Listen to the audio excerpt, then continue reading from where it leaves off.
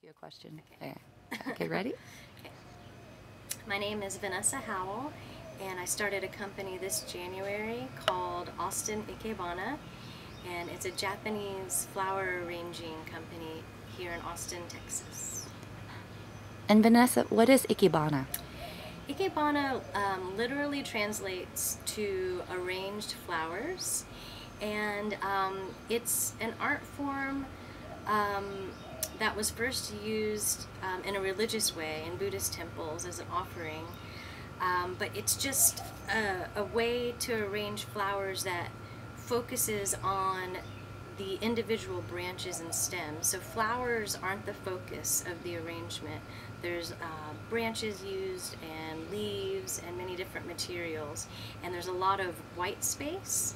So it's a very structured way to arrange flowers. It's not symmetrical, and contrasts are really important when you're using flowers this way. How were you introduced to Ikebana?